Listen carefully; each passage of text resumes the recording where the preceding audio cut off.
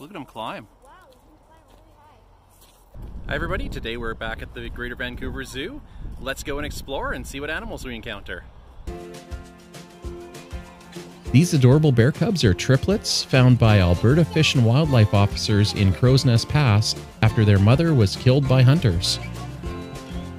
They were relocated to the zoo in July 2020 after the Calgary Zoo ran out of room for the cubs. The male cub was given the name Henry in honor of the provincial health officer Bonnie Henry. The females are named Huggy Bear and Scout. Going for a walk.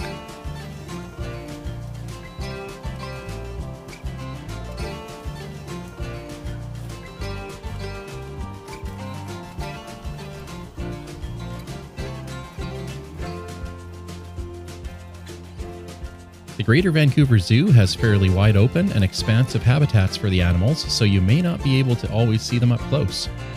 Off at the back of the pen is Zara, a 15-year-old female northern lynx. It's pretty chilly out, but these lynx are well adapted, growing a thick coat for the winter months.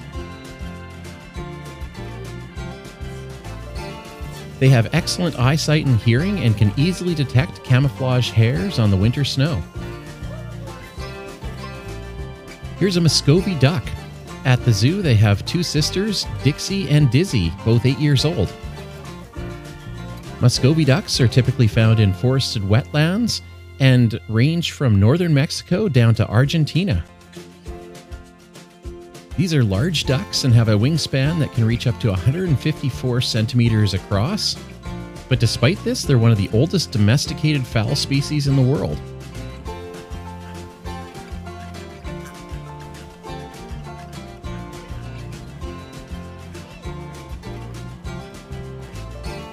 This is a female collared peccary whose name is Green Bean and is 12 years old. Just rooting around for food.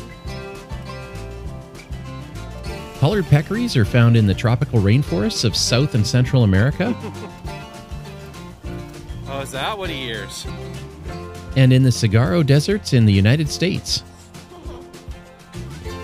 Ah, it's meal time. Collared peccaries enjoy a variety of food, including root bulbs, fungi, nuts, fruits, eggs, even snakes, fish, and frogs. Oh boy.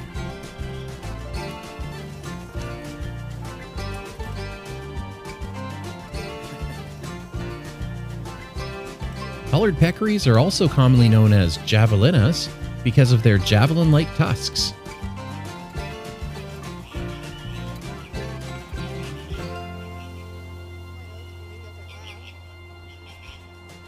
This red fox is really active today.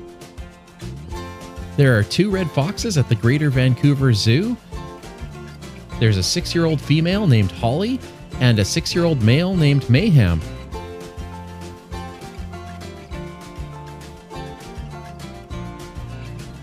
Red foxes are found throughout the world in forests, grassland, and deserts. They have the largest range of any land carnivore and are found in every Canadian province, as well as the US, Europe, Asia, North Africa, and Australia. Despite the name, red foxes actually come in a variety of colors, from red-orange to brown, black, and even silver.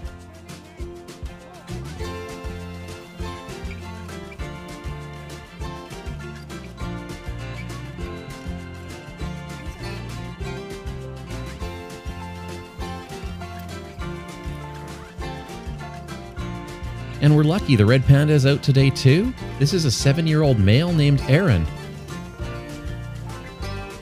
Red pandas are native to the southwestern China and eastern Himalayas. They're found in temperate forests, typically in mild climates of high altitude. About 98% of the red panda's diet consists of bamboo, and the other 2% is a variety of small bird eggs, insects, and small mammals. He's up there. Oh boy. Oh, wow.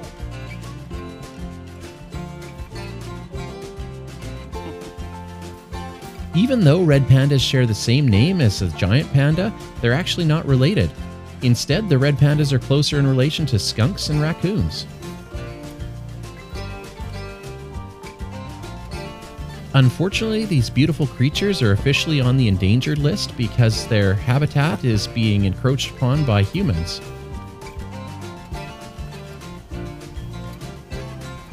It's putting on a climbing show.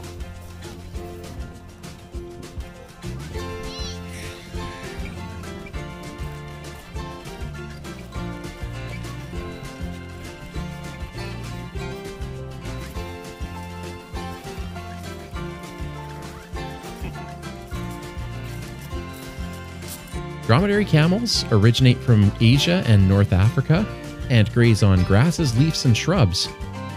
At the Greater Vancouver Zoo, there are two of them, a 31-year-old male named Nibbit and a female 18-year-old named April.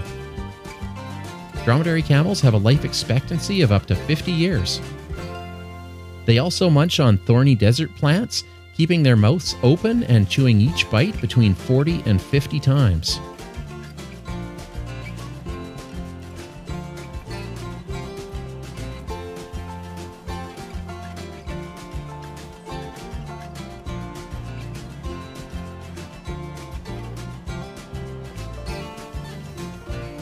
Unfortunately, these Pere deer are officially extinct in the wild. At the zoo is a 17-year-old female deer named Zia, who shares an enclosure with a herd of sika deer.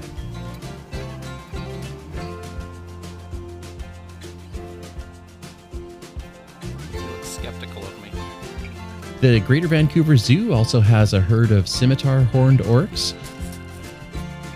It's an all-female herd consisting of Onyx, Asha, Olive, Olia, Octavia, and Ophelia, all ranging in age from 2 years old to 11 years old. Although the scimitar oryx were once prevalent through the deserts of northern Africa, unfortunately today they're extinct in the wild.